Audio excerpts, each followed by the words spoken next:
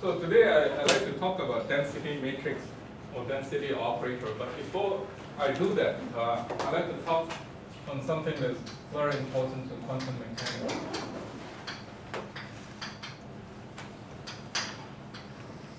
Which is the topic of quantum interpretation.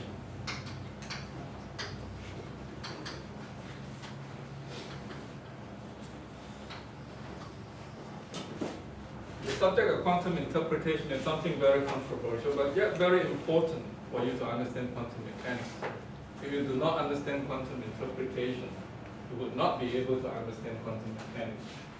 So, we say if you have a quantum system, the state of the quantum system is defined by a state vector or a wave function. This state vector can manifest itself as a wave function. It can manifest itself just a column vector of numbers. It could manifest itself in very many different ways. It's very much like the vector you use to describe the state of a factory. If you're a control theorist and you're going to describe the state of a factory to somebody, you give that guy a whole bunch of numbers on the factory, the temperature, the number of workers, the number of machines that are running, the number of machines that are not running, and so on. So state vector can be thought of as something like that. It's a wave function that describes the state at which the quantum system is at. And oftentimes we say a state vector is a linear superposition of perhaps two state vectors, like psi1 plus a2 psi2. And we have this normalization condition that all state vectors normalize to 1 for probabilistic interpretation, and that we would likewise have this kind of requirement that this should be 1. This should be 1 for normalization condition. And because of this normalization condition, you also have the additional fact that a1 squared plus a2 squared equals to 1. Then what is the meaning of a1 squared and a2 squared? a1 squared interprets the property, the probability of the quantum system being in state 1, and a2 squared expresses the probability of the quantum system being in state 2. Okay, what does this probability mean? It's a very bizarre concept in quantum mechanics, but perhaps it cannot be related to something that we're used to in everyday life, which means that if this quantum state is in the linear superposition of these two states, it could actually be simultaneously be in these two states. Okay, and before you do the measurement on the quantum system, you do not actually know what state it is in. And if you perform the measurement, you'll find that after many measurements, the probability of it being in state 1 is given by a1 squared. The probability of finding the result, if you are able to do measurements, okay, to determine what state the quantum system is in, you'll find that this is the outcome. This is the outcome of the experiment. You'll find that quantum systems always give rise to random outcomes. Okay, like the Stern-Gerlach experiment that Ian talked about, that if you pass, say, something through a magnetic thing, a beam of silver atoms or something, and you would have it deflected into half spin up and half spin down thing. Okay, and we say that the quantum system is in a linear superposition of spin up state plus spin down state. There's one way to write this, okay, with a little bit of abuse of notation, because this is a state vector and those are matrix vectors. And that you'll find that if it's in the spin up state, then this has a probability of 1 over root 2. This will have something of 1 over root 2, and it has a chance of half and half that you find that the spin is up and the spin is down. Okay, if you do experiment at one silver atom at a time, it turns out that the number of spin up silver atom has a chance of being 50% found with spin up, And if you do one silver atom at a time, you'll find that 50% time of the outcome turns out to be that. Okay? And then any spin-up system can be again written as a linear superposition of a spin pointing in the x direction plus a spin pointing in the, I think it's something like that, okay? The thing, this describes a spin pointing in the x direction and the spin pointing in the y direction, maybe missing some I somewhere, okay? So if you were to split this state vector, again, it can be written as a kind of pointing in the x direction. I'm sorry, it's minus x direction and x direction. Okay, let me call it B1, B2, minus x direction. Okay. If you were to do an experiment by aligning the Stern-Gerlach experiment pointing out of the blackboard, you'll find that half of this atom will point in the x direction in one way, half of this atom will be found pointing in the y direction. Okay. So this gives rise to the probabilistic interpretation of quantum mechanics. The fact that these are the probabilistic amplitudes when you square them. Okay? And before you square them, you do not really know what state the quantum system is in. It's actually in a linear superposition of two states. So before we are able to perform another Stern-Gerlach experiment with the experimental axis pointing out of the blackboard, we do not know whether it is actually pointing in the inside the blackboard or outside the blackboard. Okay, so this bizarre condition. So how does one interpret this then? Before a measurement, you do not know what state the quantum system is in. After the measurement, you know what it is in. So this gives rise to the concept of collapsing of a quantum system. After the measurement, you do not know what state it is in, but after the measurement, if you found that it is in state 1, you say that it collapsed to this state. Okay. After measurement, if you found it to be in that case, you say the quantum system is described by this state function. There's a concept of collapsing, and before you do the measurement, you do not know what it is actually. So it is actually in a linear superposition of these two states. Okay. That is something very bizarre, and nobody wants to accept that for a long time. Even Einstein did not want to accept this fact, that before you do the measurement, you do not know what state the quantum system is in. So he actually talked to his friend and said, if this is really true, if I don't look at the moon, is the moon still there? Okay, this is what quantum interpretation is. It means that if you don't look at the moon, you actually do not know if the moon is there. The moon is in the east, south, northwest direction, you do not know where it is. Okay, so it defies all our classical intuition about measurement systems. Okay, there's one very important thing. And then Schrödinger himself cooked up an experiment called the Schrödinger cat experiment, okay, which is also very bizarre. He said that if you have a cage, say if you have a cat in there, a cat, Schrödinger cat, maybe something like this. Okay, Schrödinger cat in there with a whisper.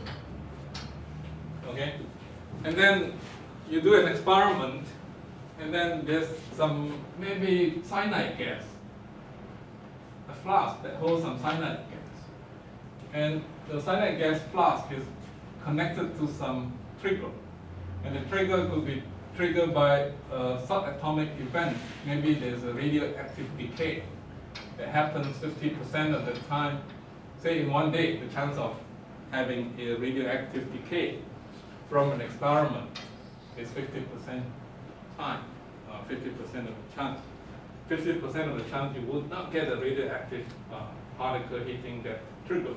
And if that radioactive particle hits the trigger, it switches it on and it breaks the flask, and the flask releases the cyanide gas, and the cat is dead. Okay? And 50% of the chance that doesn't happen. Schrödinger said, if I cannot see this cat, and before I open the cage, at the end of the day, what is the state of the cat? Is it a dead cat or an alive cat? And according to quantum interpretation, the cat should be in the linear superposition of a dead state plus an alive state. You do not know what state it is in. It's dead plus alive. Okay? And only after you open the case and look at it, it collapses into one of the two states. And this is extremely bizarre. Okay, this is extremely bizarre. But we know with our modern understanding of quantum mechanics, this doesn't happen. Okay, I'll explain to that later on. So Einstein did not like this kind of interpretation where you do not know what the state is in before you do the measurement. He come up with the hidden variable theory.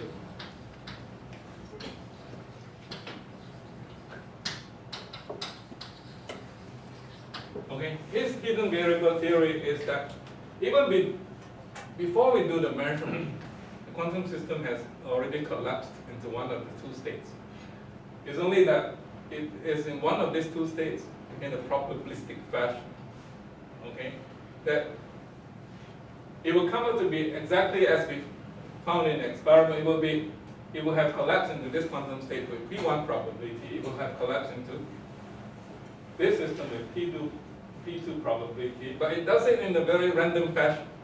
Okay, and that random fashion is controlled by some hidden variable in the background, which we do not know. Okay. So he had this hidden variable theory, which actually is very good because it agrees with the intuition. It agrees with the intuition that the moon is still there before you look at it, or after you look at it, it's still there. Okay, so a lot of classical phenomena agrees with the hidden variable theory. Okay, but then there's another school of thought which actually proposes the other interpretation. The other interpretation is called the Copenhagen school.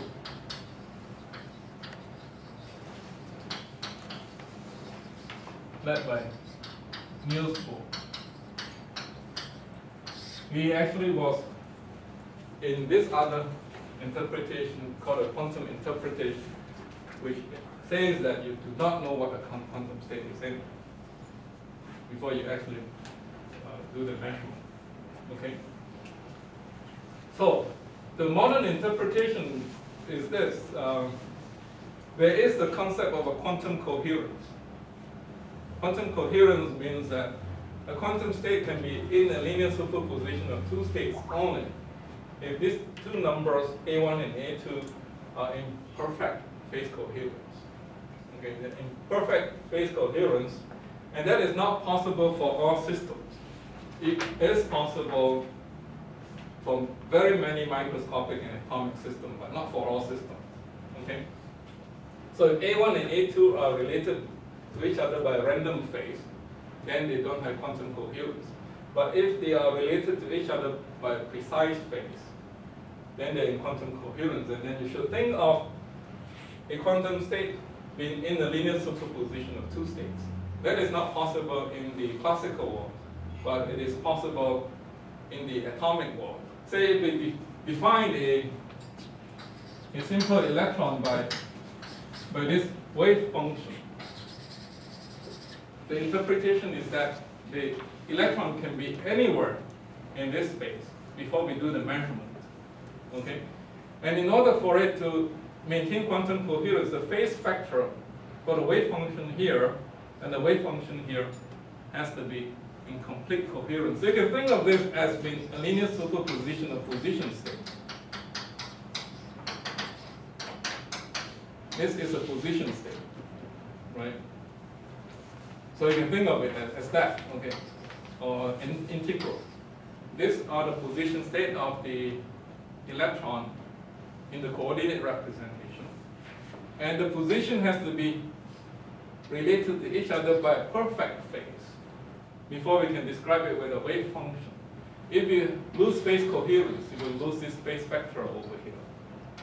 Okay, and then all these electrons that are in different places are not in phase coherence, and then you would have say that the electron has collapsed to one of the positions or the place where you have found the measurement. Okay? So I like to liken this kind of thing to, in the real world, only angels and ghosts can do that. Like if I need you that simultaneously you can be sitting here and there. Okay? I do not know where you're sitting. You can be there and you can be here. Humans cannot do that, but ghosts and angels can do that, right? You read ghost stories. Ghosts can be anywhere in this room, and you don't know where they are. So quantum particles have that nature, have that capability of being everywhere. Before you do the measurement, it can be in any of the two states before you do the measurement. Only after you've done the measurement, it collapses to one of the two states. Okay? So the final test of the pudding between the hidden variable theory and the Copenhagen school of interpretation is actually Bell's theorem.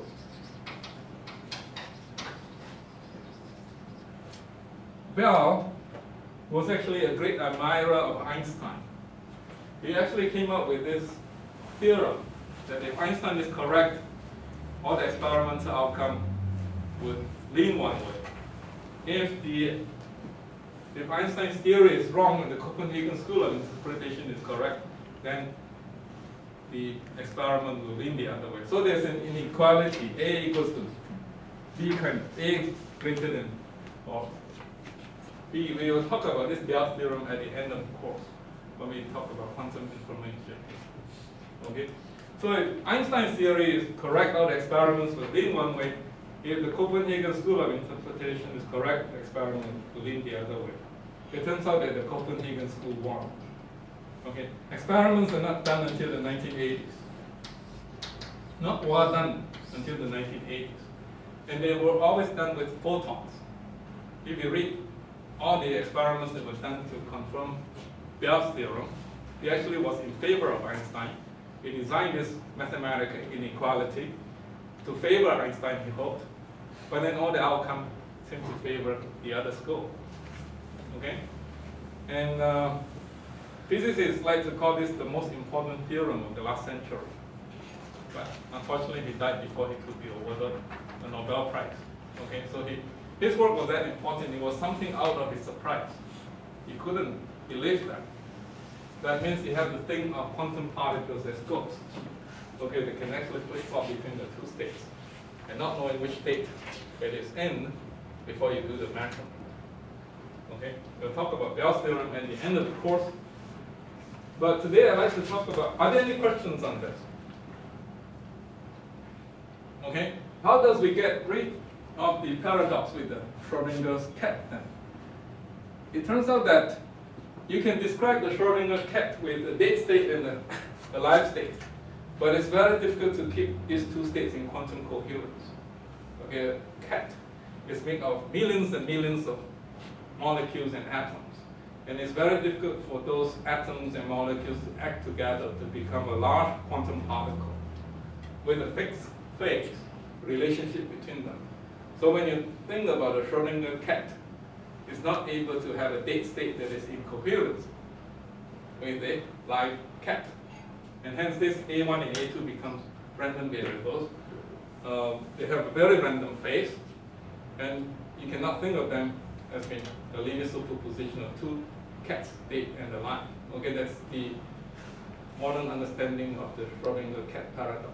There are a lot of systems like that in the quantum world, that things has already collapsed to some definite state before you do the measurement. Okay, and then you would not have this kind of paradoxes. But in many quantum systems, you should think of them as being linear superposition of states before you do the measurement. And they're actually quantum coherent with respect to each other. Okay, are there any questions regarding this? So it's something quite bizarre, something that you would not be used to, but slowly it has to sink in so that you can understand this quantum interpretation well. So let's talk about the, so another saying that Einstein said is that God does not play dice. So this quantum interpretation must be wrong. Okay, it's too probabilistic.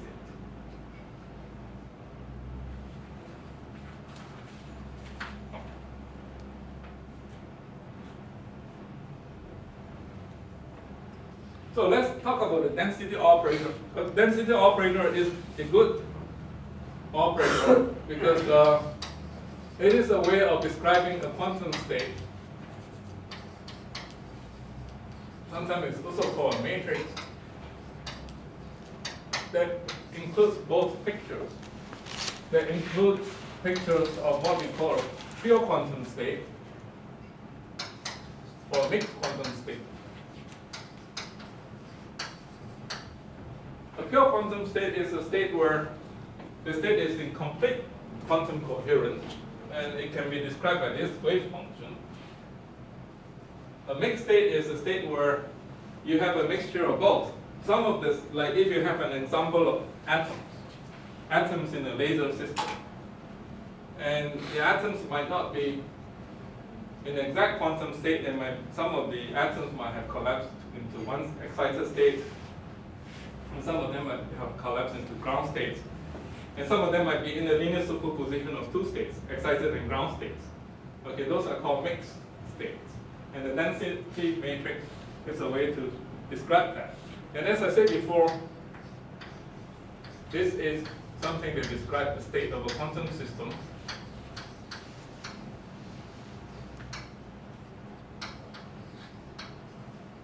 The density operator uses exactly the same wave function, but you take an outer product and convert this into an operator. Okay? So this acts on a vector, it gives you another vector. So this must be an operator.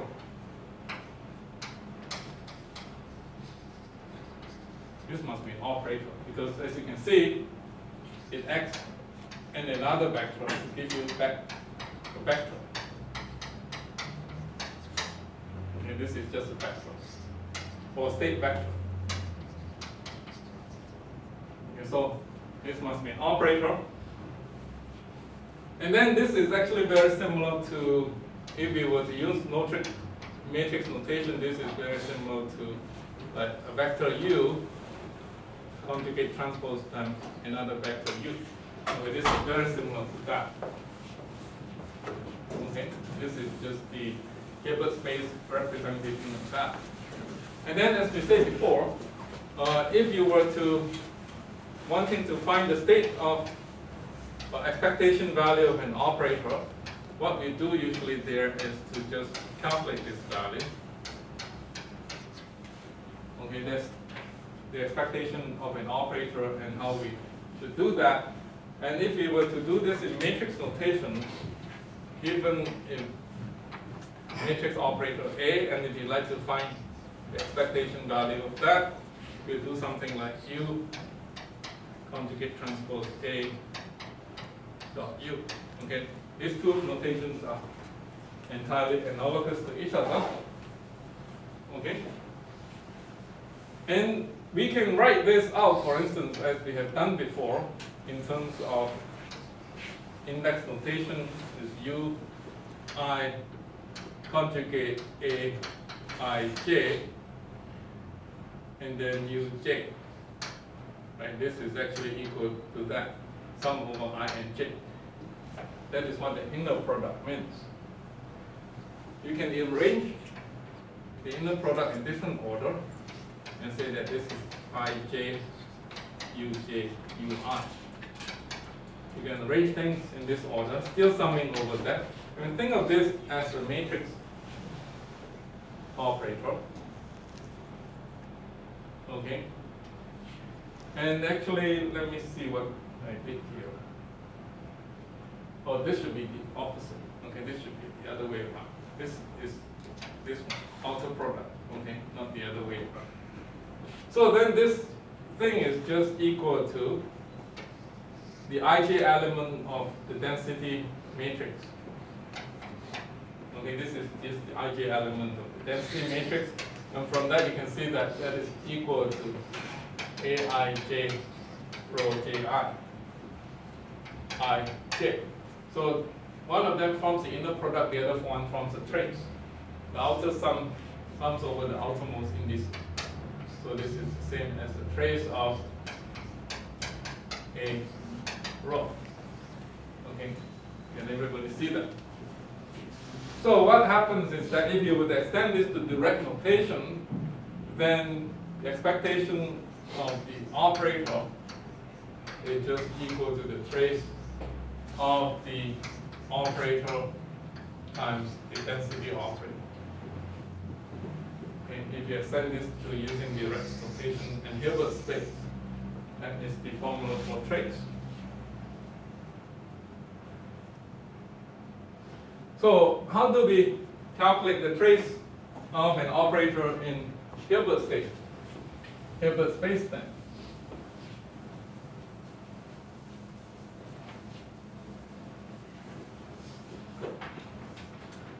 Well, you calculate the trace by projecting it onto any complete orthonormal basis set. Okay, I can find the matrix element of this, okay, by projecting onto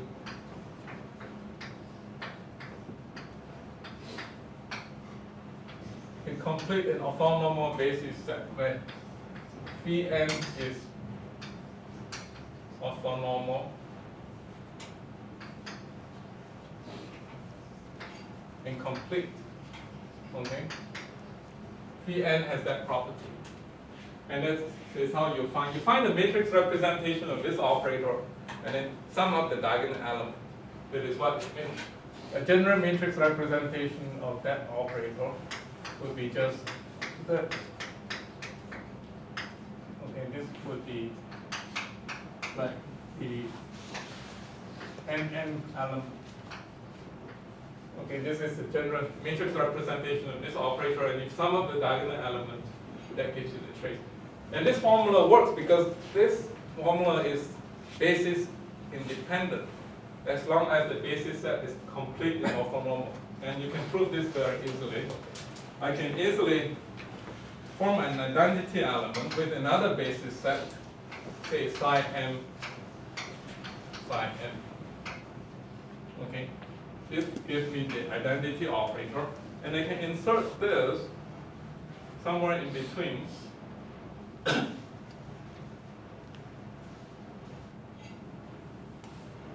Okay, I can insert this somewhere in between. I believe I can put this somewhere there and make this into something like psi n,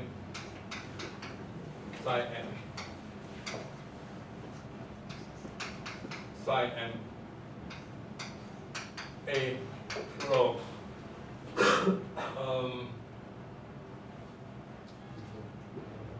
Psi m, right? Yeah, psi m.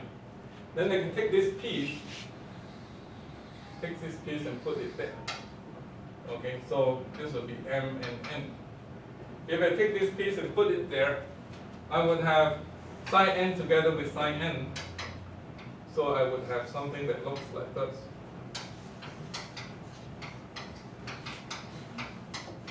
Psi n, psi n, psi m, right? M and n. But this forms an identity operator. I can collapse it and remove it. I can remove it, and then what I have then is that I will have the trace of a hat rho hat can also be written as psi m a hat rho hat psi m. If I collapse this piece and take it away. Okay, so you see that the trace of an operator is independent of the basis that you choose. Okay, it's independent of the basis that you choose, and hence it doesn't matter whether you pick psi, phi or psi, as long as the basis set is complete and orthonormal, and that you can form an identity operator with it.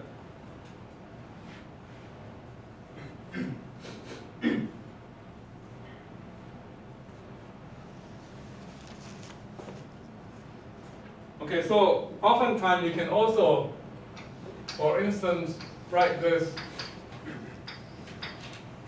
in terms of, you can put another identity operator in there, A psi n rho hat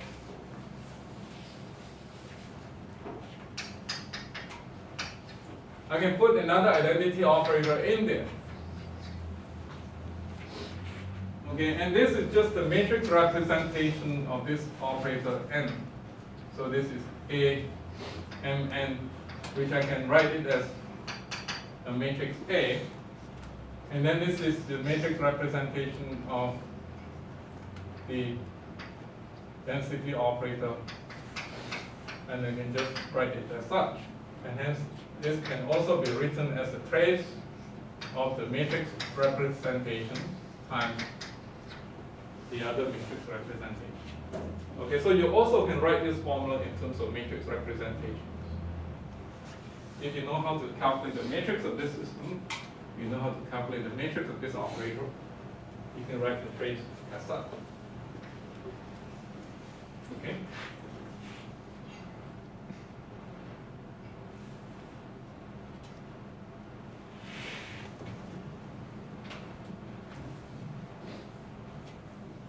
Are there any questions so far? Things are all right, right? And also this is order independent. You can also write this as rho dot A. Doesn't matter. You can easily prove that the trace of the product of two matrices is independent of the order. Because the trace is A, I, J, B, J, I, sum over J, sum over I. It doesn't matter which order you put this in. Okay? This is trace of A, B.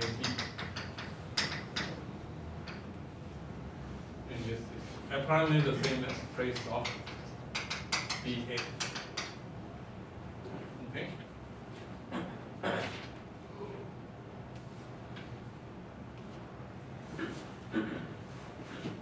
Are there any questions so far about the density operator? The good thing about that density operator is that it uses this to represent the state of a quantum system instead of this. And if there's any relative, if there's any absolute phase, they will cancel out because this is the complex conjugate of this. This is like the complex conjugate of this. So the density operator only depends on the relative phases in this outer product. Whereas this, you need absolute phase. Absolute phase has no meaning in quantum mechanics. You can always add a phase in quantum mechanics and not change the wave function. So in that sense, the density operator is a more succinct notation because you get rid of absolute phase requirement. You only need relative phases. So we can look at the original quantum system that we had. We say that this quantum system is described by this state vector. And if we look at the density operator, it comes out of this. Okay? If you do the outer product, then you have A1 psi 1 plus A2 psi 2 multiplying with the Hermitian conjugate of that, which is psi 1, A1 complex conjugate plus psi 2, A2 complex conjugate, and then you just multiply them out, you get 4 terms. If you multiply out the 4 terms, you have psi 1 times A1 magnitude squared. This is this cross term. Okay, and then you have these other terms. Let's give you psi 2, A2 magnitude squared. And then you have the cross terms. The cross terms are like psi 1, psi 2, A1, A2 conjugate, plus this other cross term, which is psi 2, psi 1, A2, A1 conjugate. Okay, so this is the density operator expressed explicitly. And you can see that relative phases are important only, not absolute phases. If there's any absolute phase that has gone into A1 and A2, they will have cancelled out. This one has no absolute phase dependence, and this only depends on the relative phases between the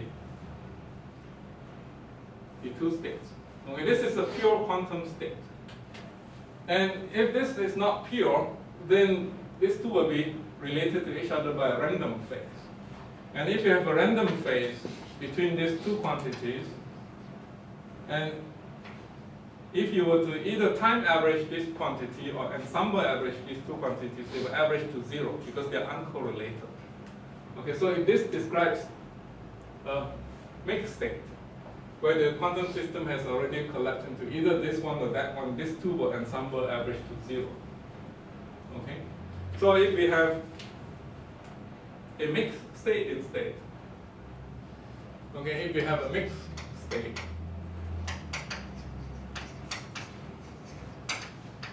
then we can say that the ensemble average of A2, A1, A2 conjugate is 0, the ensemble average of A2, A1 conjugate is equal to 0, then the quantum system is described by this density operator, which is a little bit simplified, because then it would just be the probability of finding it in state 1, P1, okay, the probability of finding it in state 1 plus the probability of finding it in state 2. Okay, this is what a mixed state is. The density operator for mixed state is a lot simplified. And then in general, you can describe a mixed state density operator as being summations of its probability to be in different quantum states. This is a mixed state.